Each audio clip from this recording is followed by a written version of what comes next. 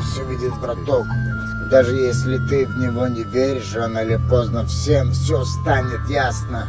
Кто друг, кто враг, кому дракс, кому во враг. Кто 9 грамм, кто 50 центов, кто бакс. Кто-то делает что-то намеренно, кто-то случайно или впоследствии того, что не осознавал. Но каждому Бог шанс дал. И если бы я знал, что кому-то вред причинил или причинял, то... Нихуя не делал. Вчера же нихуя не делал. Ну, блядь, не доделал. То рассказ ее уже давно.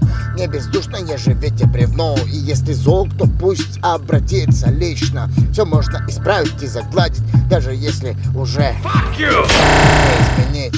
Если суждено кому-то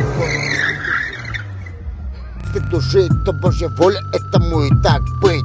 А кто-то друг или другом вроде был, но за бабки переобутавки. Один из них думал, что все-таки братки, второго постигла Божья кара, отсохли руки. Люди бывают суют свои носы куда-то просто от скуки. Лгать и врать удел слабых, а может они просто бездушные суки. Да, SUKE. Это не именно когда интересуешься, как зовут, значит, что поинтересовался, какие нужно, чтобы откликнулся произносить звуки. Жизнь не сладка, особенно для того, кто слабым был, сильным стал. Сила его в том была, что больше, чем думали, он осознавал. Как казалось, не лох, он даже не малость.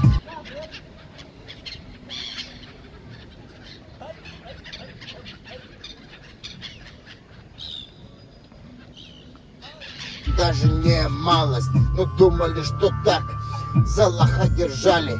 Те, кто не знали, слышали краем уха, а эти истории были взяты ведь из брюха. Со временем поехала у него кукуха.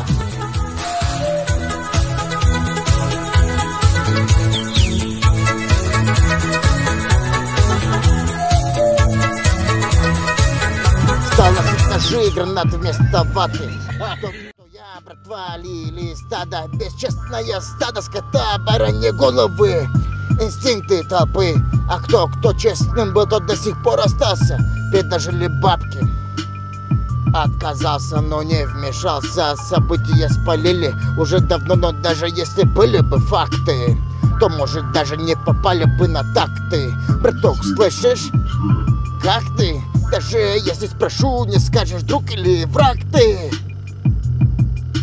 Пьеса классического репертуара при единстве времени и места. Антракты были излишни и служили только для отдыха публики. Перерыв между действиями, актами театрального спектакля, отделениями концерта эстрадного или циркового представления.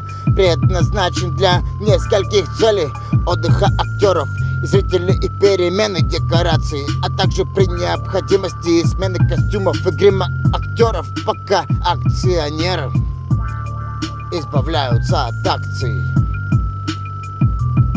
С экономической точки зрения антракт приносит стационарному театральное изображение дополнительный доход от посещения поста под сомнение. И все закончилось сразу во мгновение.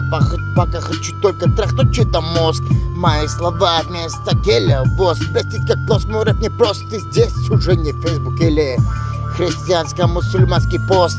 Фака 423 гасни, пойти мне в рост.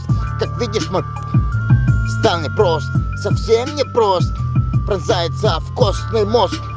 Хуйня война, если пушками стрельба, убил словами убитый кабан. Да, вот его мозг гуща, густейшая густь.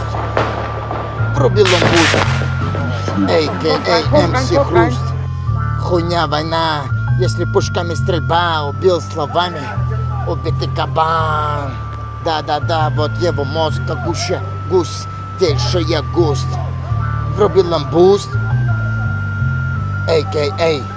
MC Хруст.